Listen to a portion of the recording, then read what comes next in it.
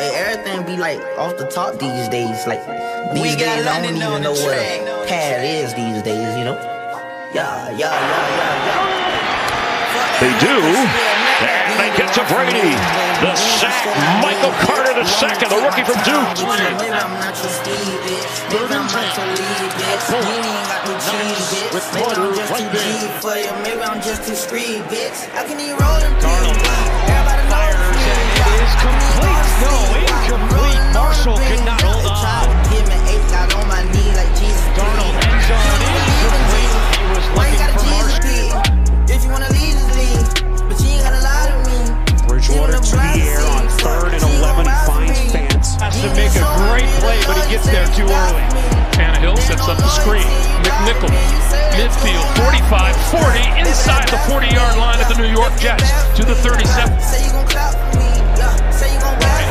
Once again, and all alone on the sideline. Again, he's got a receiver this time. It's Hurst, and the ball is out on the turf. And the Jets have it. 82 and 72 yards.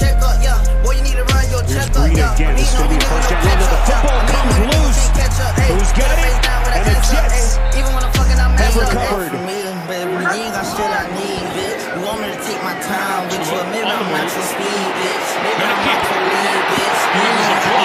All the way back at their own 40. Jets have a safety. Brady just trying to pick up a chunk. Goes back to Gronkowski. Puts a move on. There he goes.